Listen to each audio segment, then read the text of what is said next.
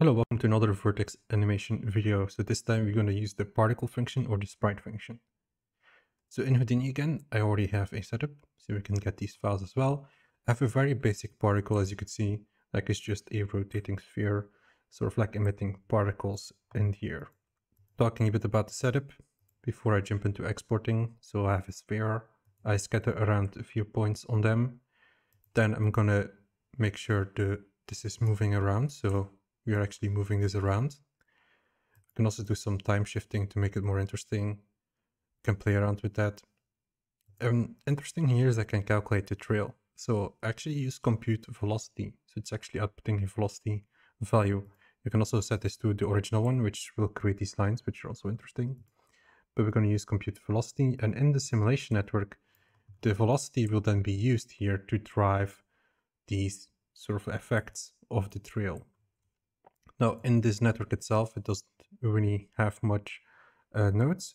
So we have our pop source, our object, and then the solver. And then also interesting here is the color. So you get that blue to red color. So you can add more colors or make it more interesting. So then after that, we want to make this maybe loopable, since in game engines we often want to make things loopable. So we're going to use the make loop node and we're going to set it to particle. So when I press play now, it will just basically keep rotating and spamming more of these emitting particles. So now we have a perfectly loopable simulation here. And the one thing that I need to still do here is in game engine, we will actually have a geometry on the points. So if I would now here as example, put my geometry on here, we can see it's very large and it's not that nice to work with. So I want actually a value for scaling. So as you can see here, I have a scaling value. So I'm going to remap my h to my scale. So the longer the particle lives, the smaller it will get over time. So we can control it here. So this is just very useful. Also, like I can also make it a bit smaller. So in game engine, we also have particles a bit smaller. And again, we are using the null node as output. Here on the side, I also have something which is called custom cards, which I will touch in a moment again, but I'm not gonna go in depth about that. So with that setup, we're gonna again go to our outputs. So either create a new network or you can just switch to outputs here. So we're gonna use a vertex animation tool and let's talk about some of the settings.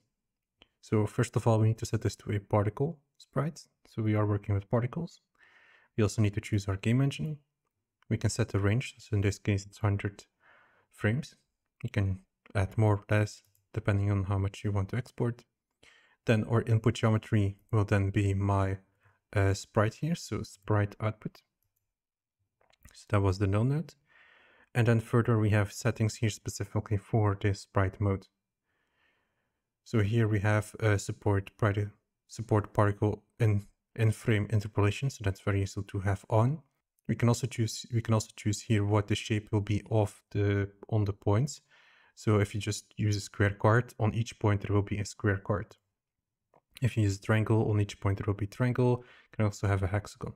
So there is also some information about why you should change them. So for example here, with the hexagon, it will increase the triangle count, but there will be less transparency overdraw. So this might be interesting based on what you want in your project. Maybe you want to have something with less overdraw or something else. So you might be interested to change that.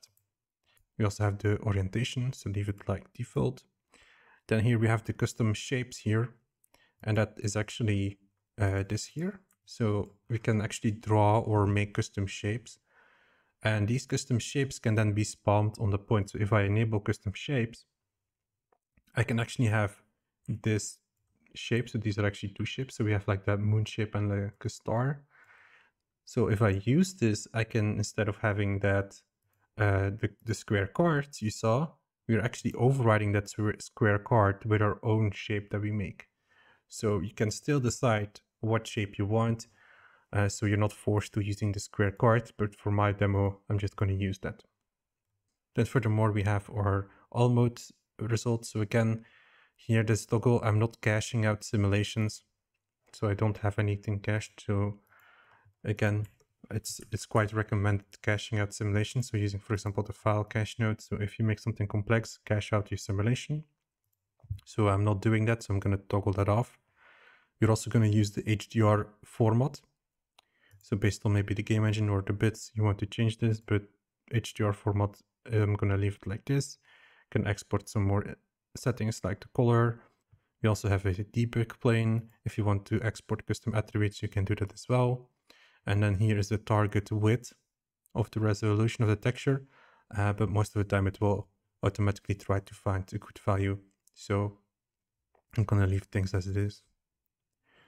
Then here are inputs. So this is the input for the tool. So what is required for this tool to work is a position. So the points here, they all have a position data.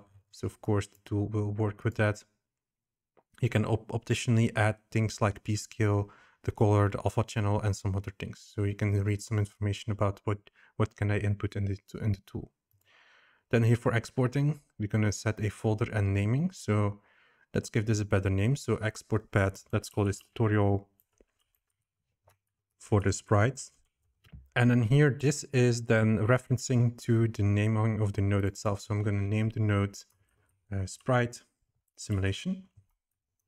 Then furthermore, we can add a certain suffix. So in case you want to have the frame count and the FPS inside of the naming, which can be useful.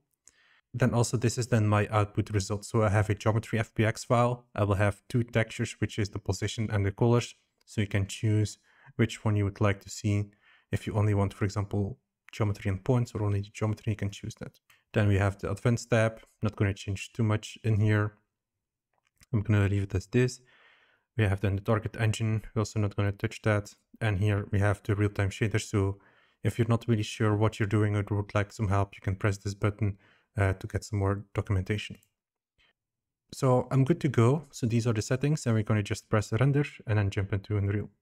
So if everything went right, you can go into the folders you set as output, and you can actually see the geometry, and you can also see then textures. So this is the result, and let's jump into Unreal. So here in Unreal, I already made a folder for my sprites, and I'm going to import the data. So what I'm going to do is I'm just going to, in my folder, select everything and just drag it in here, and then we import this. So for import settings, you can just follow along and take these. So make sure the vertex color is set to replace. Then we're going to disable most of these settings, and we're going to make sure here the vertex to absolute is on. Then we also make sure that we have import normals and tangents from the model. We're not going to touch the transform, convert scene, do not create materials, and reorder materials to FBX order, and should be good to go. So let's press import. This is my result. Also, the textures need a special import setting, so I'm going to select both of them. I'm going to right click, I'm going to say scripted actions, and I'm going to say use the side effects HDR textures. So we'll just here assign a HDR compression and some other settings, so we don't have to manually tweak that. So if I now go back to my sprite folder, I have my geometry and my texture. So let's grab my geometry. So it's just a bunch of planes. And with a shader, we are going to animate the planes. So let's go here and create a material. So material, can call it vertex animation sprites. Now in here, we're gonna then type in side effects. So these are material functions from side effects, and we're gonna grab the particle sprites. So we're gonna place it over here, and then we need to connect these nodes together. So what we can do here is we can add normal. So here normal and the root position. Important here was that actually by the normal, turn off the tangent space. So it's actually saying that here. So if I select my material and search for the tangent space, we can turn that off. Then we can also here, for example, use the custom UV inputs. So what we need to do for that is we need to go to our material, open the advanced properties here, and then say I want extra material. So let's press, for example, 2, and I can connect here these custom UVs. I can also connect the color. So in this case, my color texture should have some colors. Let's quickly check a look. So we can see that my color texture here, it has color information. So it has that blue and that reddish color that I had previously. And let's go back to my material, and we need to make an instance. So it's very important that you have an instance. And when you open this, you will actually see all these settings. So the node by default will create all of these parameters for you. So we're going to enable our texturing. So this is important. So this is the animation data. So we're going to have our position and our color and save that. And now I'm going to assign my material on my geometry. So let me grab that. And normally we should see a result. So in this case, it's very large. So as you can see, it's a very large squares. So let me go here to my settings. So these are settings for scale. So I'm going to enable all of these. So this is my global scale, and then we have a width and height. So let me set everything to 1. So that's already looking better. And then I'm going to tweak here my multiplier until I'm happy with the scale. So for example, something like this. And as you can see, this is already working. So this is the exact same results that I had here. So there are some other settings we can play around with. So by default, it's automatically playing, so we can turn it off, but we can just let it on. We can set a playback rate. So if we want it to be faster or we want it to be slower, we can play around with that. We also have the FPS. So in Houdini, this is actually not calculated at 60 FPS. My Houdini FPS was actually 24. So it will actually look more like this. So you can clearly see it's like on a lower FPS. So you can find your FPS here on the side, and you can see here my FPS is 24. So I can set this to higher values if you want to. So there are some more settings you can play around with. So one more cool thing that we could do is we could, for example, use this in the emissive. So I can multiply my color by, for example, 10 and use this in the emissive. And then I have a cool glowing particle.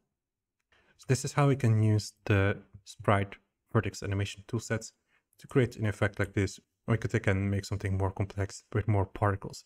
So I hope you enjoyed this video, and thank you for watching.